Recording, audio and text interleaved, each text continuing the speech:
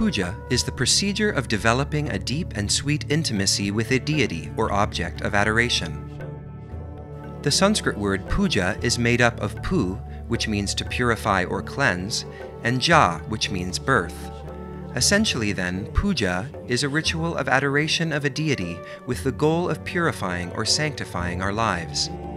Importantly, the deity becomes the ideal through which our lives are beheld, and in the way we conduct ourselves from moment to moment.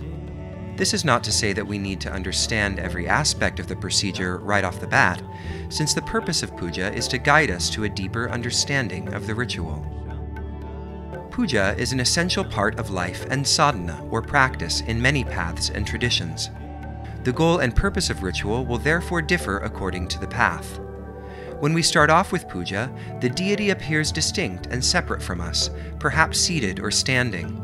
The relationship at the outset is dualistic, with the deity over there receiving prayers and offerings from us here.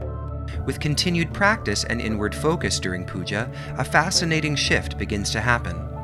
The boundary between us and the deity becomes increasingly more transparent and eventually dissolves.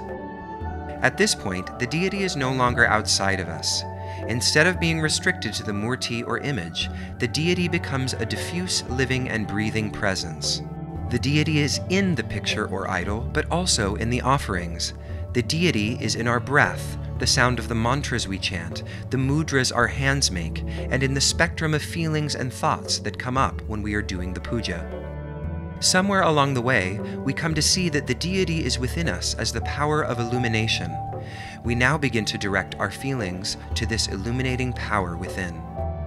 Puja is the art of cultivating this kind of catalytic devotion that leads to such refinement of our body, mind, and intellect that the relationship we have with the deity collapses into a shimmering, lived experience of oneness, not just with the deity, but with everything.